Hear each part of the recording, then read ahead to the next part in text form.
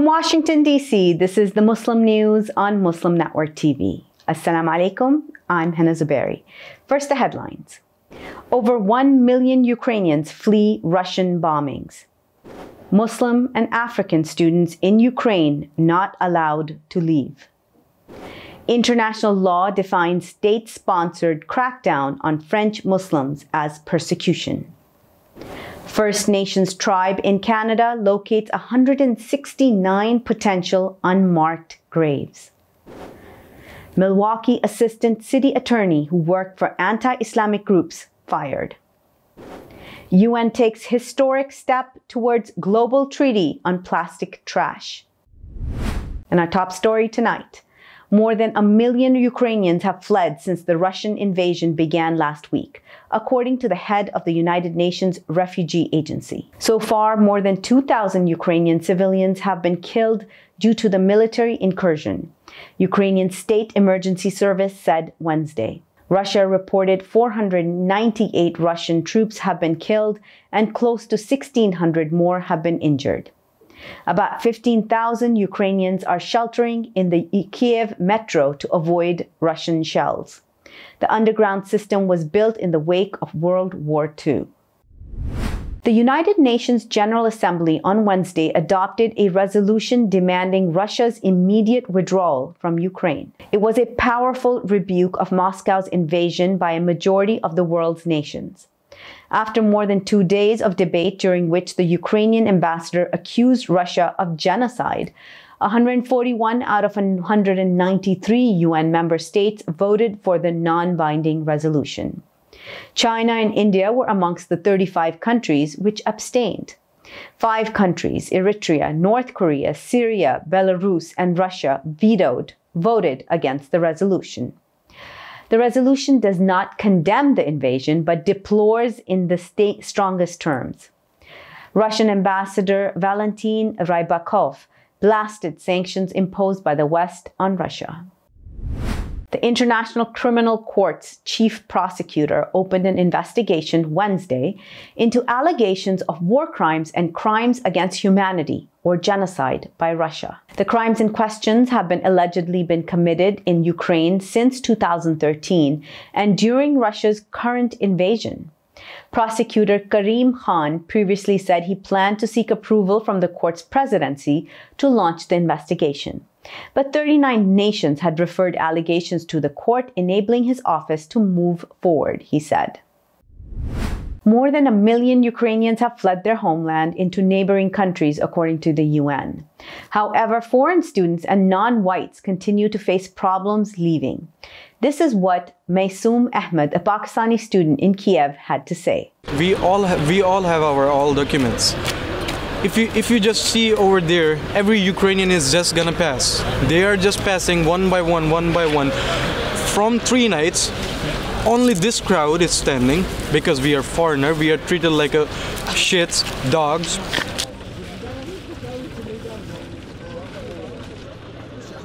We were sleeping on these footpaths and we were using this as a pillow. Somebody was just laying on the floor, even though some of our guys just fainted at night, but they don't care. These Ukrainian, they don't care.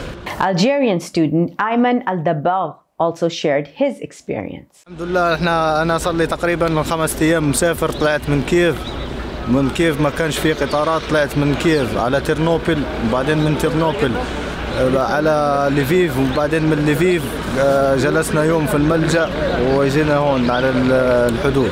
تقريبا مشينا 35 كيلومتر ما يقارب الوقت 7 ساعات ونص. The European Union Commission spokesperson said all people fleeing the war in Ukraine should be allowed into the EU regardless of their nationality, ethnicity, or skin color.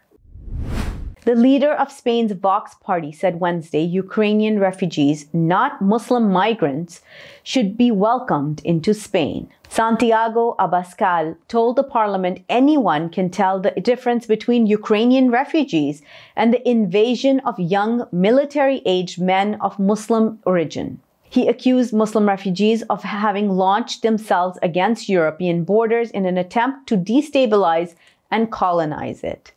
Vox has seen a sharp rise in popular support in recent weeks.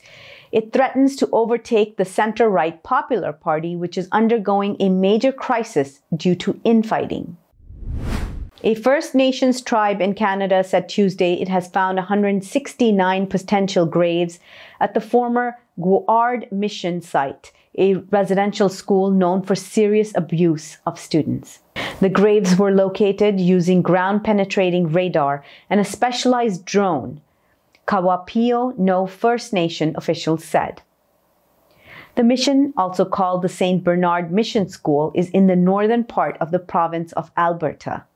It was operated by the Catholic Church from 1894 to 1961. Canada's Truth and Reconciliation Commission has spent years investigating abuse at former Indian residential schools.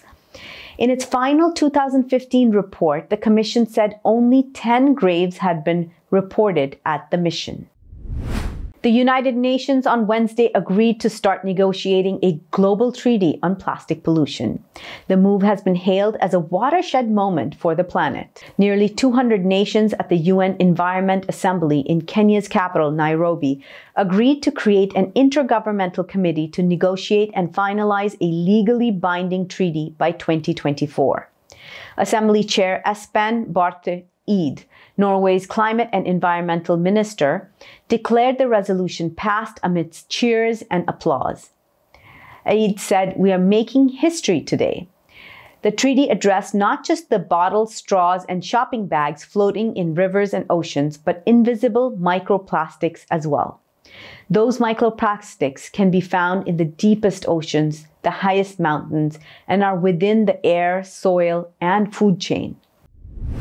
According to a new report, France's treatment of its Muslims fit the definition of persecution under international law. CAGE is an independent advocacy organization that seeks to empower communities impacted by the war on terror's policies worldwide. It said in its latest report that the persecution of French Muslims is in line with Article 7 of the Rome Statute. The French government's decision to dissolve two prominent Muslim NGOs in late 2020 shocked French and European Muslims. That gave way to a draconian crackdown on Muslims and Muslim civil society in France, critics say. Last month, France's Interior Minister announced a ban on two Palestine solidarity organizations at the behest of French President Emmanuel Macron. They are the latest examples of a state-sponsored crackdown on Islam and Muslims that has been growing under Macron's leadership. France has closed or dissolved 718 Muslim organizations, including schools, mosques, and businesses. The government has also seized nearly $51 million in property assets of Muslims. Bringing more news stories after the break. Stay tuned, and we'll be right back after these messages.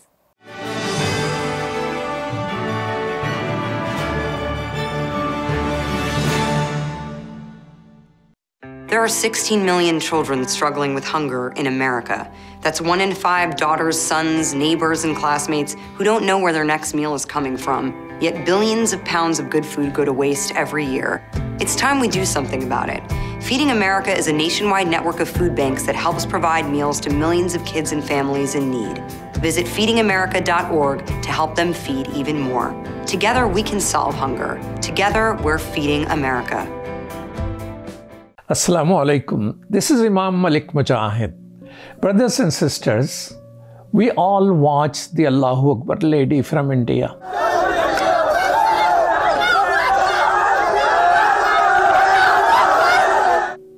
She's amazing, isn't she?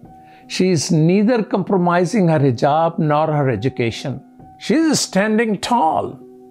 We must stand with her. May Allah subhanahu wa ta'ala protect her. But it is not just hijab, brothers and sisters. Indian Muslims are facing genocide. Genocide that we face in India is not a new phenomenon. India has had several genocides. They are attacked every day. Even the Indian government admits there has been more than 1,800 organized attacks on Muslims, but they call it riot.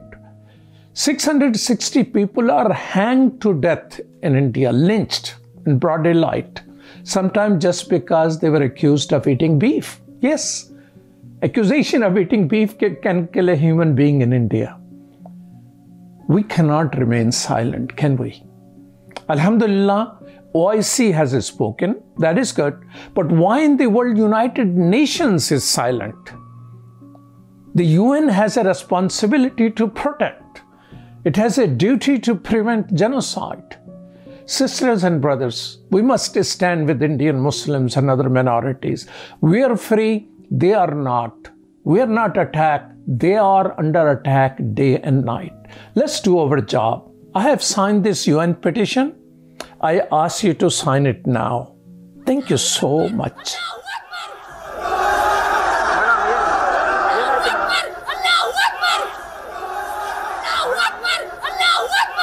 Despite the development of a COVID-19 vaccine, millions around the world will not have access. We need a vaccine that's free and available to everyone, everywhere. It's time for a people's vaccine.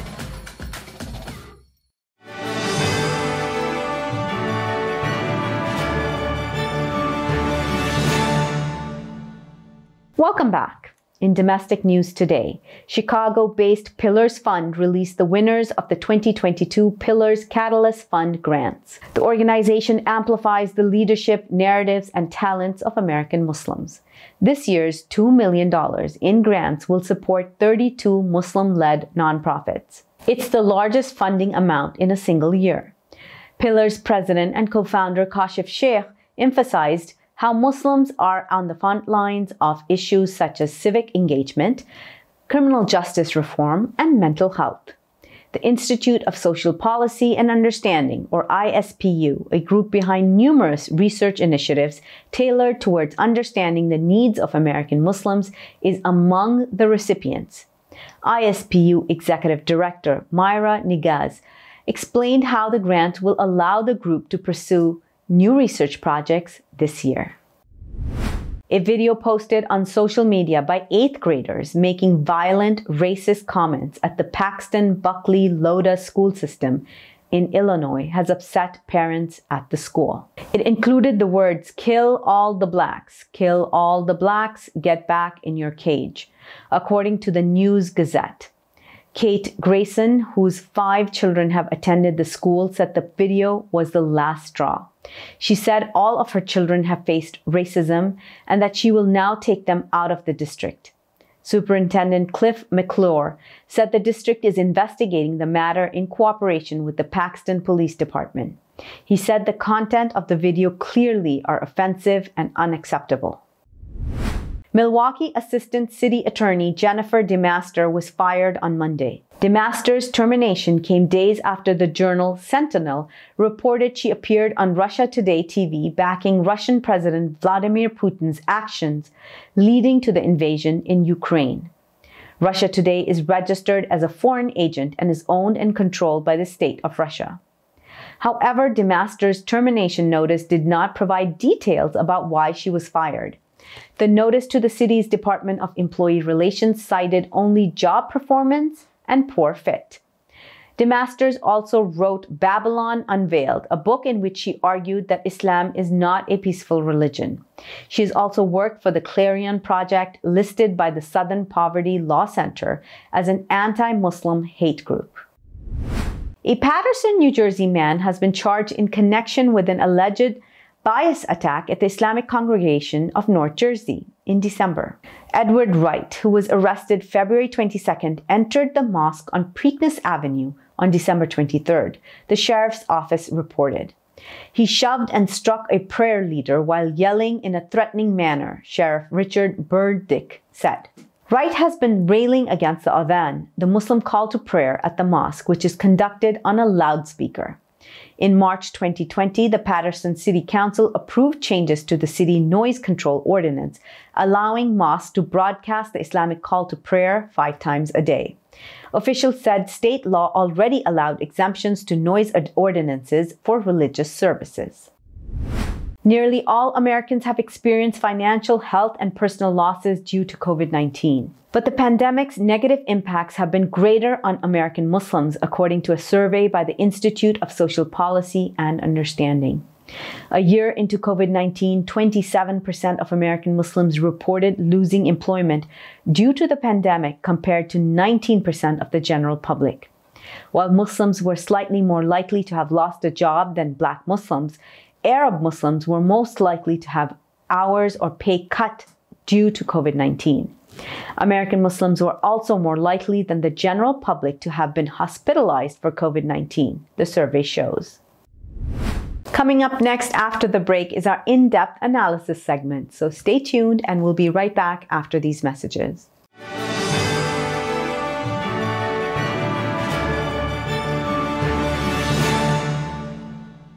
Assalamu alaikum. This is Imam Malik Mujahid in Chicago. Just like you, I was moved by that Allahu Akbar lady.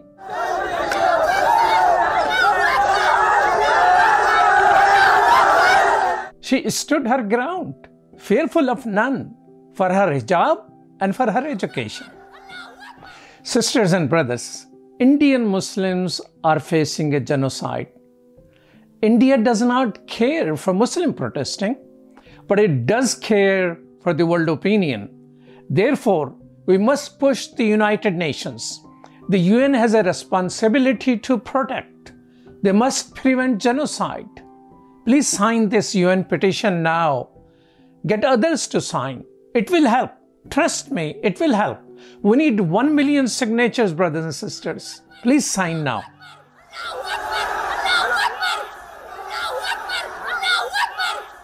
If I could be you, and you could be me for just 1 hour.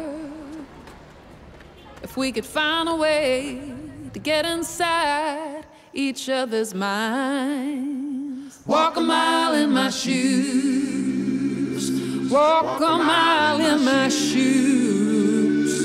Well, before you abuse, criticize, and accuse. Walk a mile in my shoes.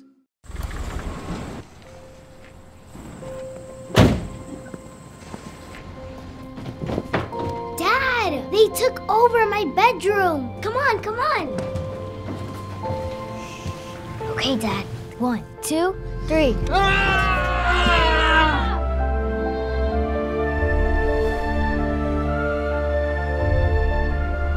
Dad!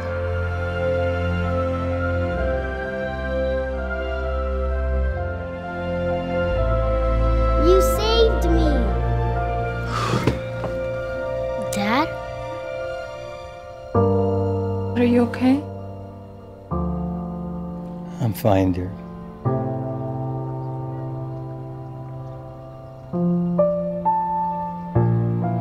Your hero needs you now, and AARP is here to help. Find the care guides you need at aarp.org/caregiving.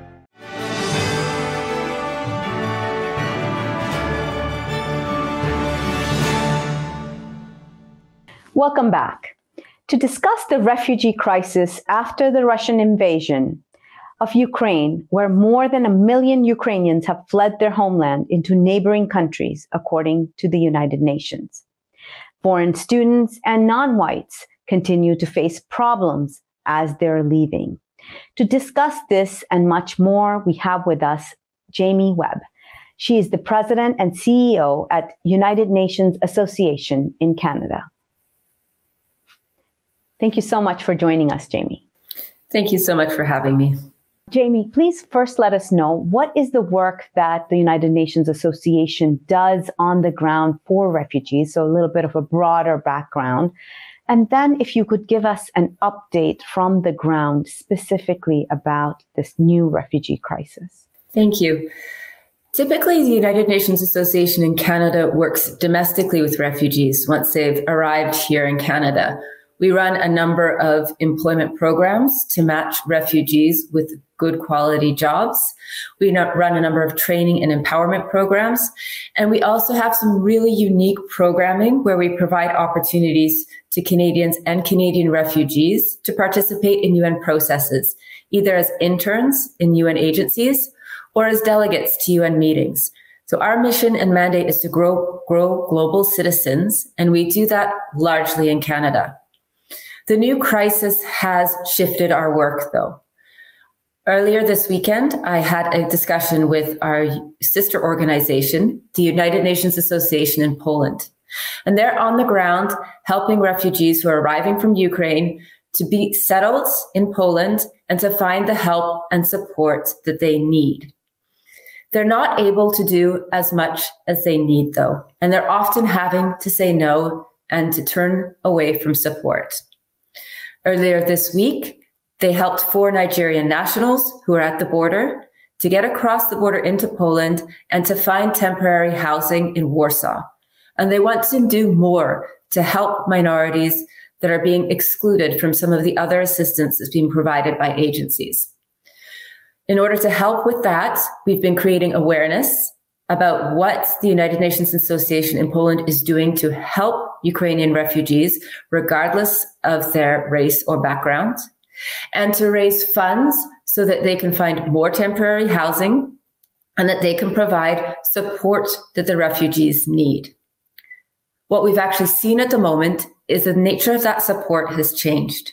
When we first engaged in Poland, there was an urgent need for direct humanitarian assistance, things like clothes, blankets, medicine. Now what we're seeing is that there's been a flood of those supplies, but a number of the refugees are now left in welcome centers where all they have is access to a bed and a basket in which to keep their belongings.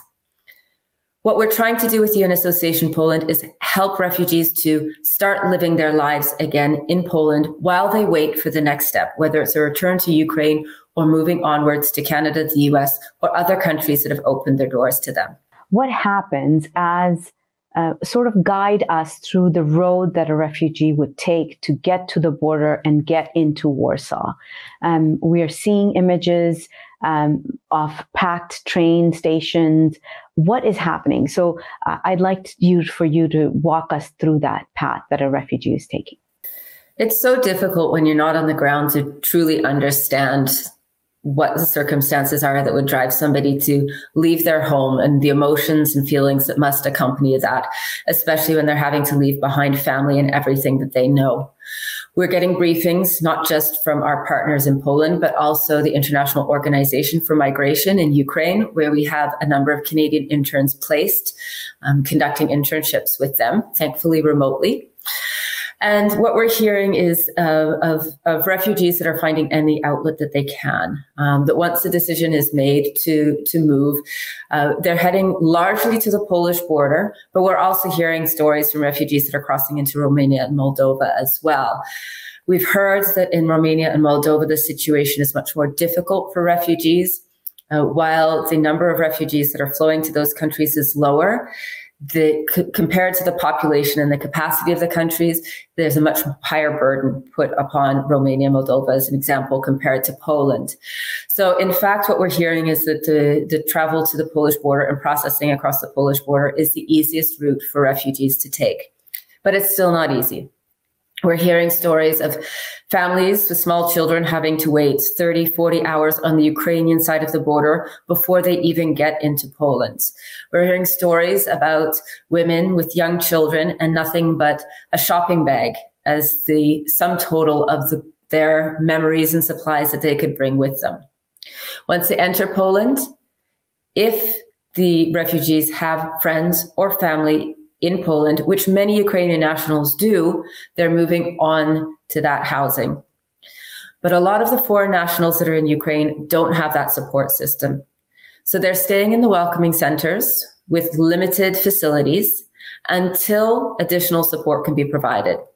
What we're hearing is that for Ukrainian nationals, Poland is waiving the visa requirements and they're welcome to stay for as long as they want.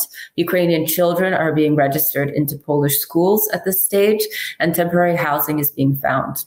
For non-Ukrainian nationals, the situation is quite a bit different. Those countries that are extending visas are extending short-term visas, 15 days in Poland, for example, for non-Ukrainian nationals. And there isn't the support system there, and there isn't the attempt to integrate the refugees and find them a longer-term solution in Poland. It's more of a stop-off point, and refugees are largely left to find their own way to the next place that can support them or provide them shelter during these times. Have we seen embassies step in across the world to get their nationals out? We haven't really been in touch with many of the embassies at this stage. We're reaching out to the Nigerian embassy to see how we can offer support for their nationals that are arriving in Poland. We have heard stories that many of the African nation embassies are trying to mobilize and provide support for their nationals, but what that support is, we're not entirely sure. We do know that the UN Information Center is putting out a call to the United Nations Association in Poland to assist with nationals from a number of African countries, which tends to imply that they're not getting the support from the embassy and are having to look at other avenues. At the moment, the ability of us as UN associations to provide that support is limited, but we are actively fundraising to try to make sure that we can direct support to those refugees that are not provided with any additional support through either the Polish government or through their own home country embassies. How can, if you could share that with us, how can people here in the United States help? What we have done is we've asked our partners and said, what is it that's really needed? How can we help the most? How can we contribute the most? The message that I got this morning from our colleagues on the ground is that there's an urgent need to support with the integration and a support for especially families with young children. So providing support through temporary housing is a really critical need that needs to be met. Moving people out of welcoming centers, regardless of which country it's in, into an apartment, somewhere where they can cook the food that they're used to cooking, somewhere where they can sleep in rooms, in separate rooms, where they can start to rebuild as a family, and where children can continue to grow and to thrive, is one of the most urgent needs that we've heard of. The other urgent need that we've heard is the need for people to be able to tell their stories and for people around the world to listen. We want to make sure that they're not filtered through the lens of media who are, in some cases, not presenting the most important elements from the perspective of these refugees, but are presenting the storyline that they want to see. We have started a fundraising campaign for these two purposes. You can support that by going to www.unac.org. All of those proceeds are going to support refugees as they cross over into Poland. Thank you so much for your time and for your efforts for people who are going through one of the greatest crises right currently. It's my pleasure. We just wish we could do more. That's all from our Washington studios tonight. Thank you for tuning in. You can find previous episodes and more on our YouTube or Facebook. For more content, keep watching Muslim Network TV or visit muslimnetwork.tv. Assalamu alaikum and good night.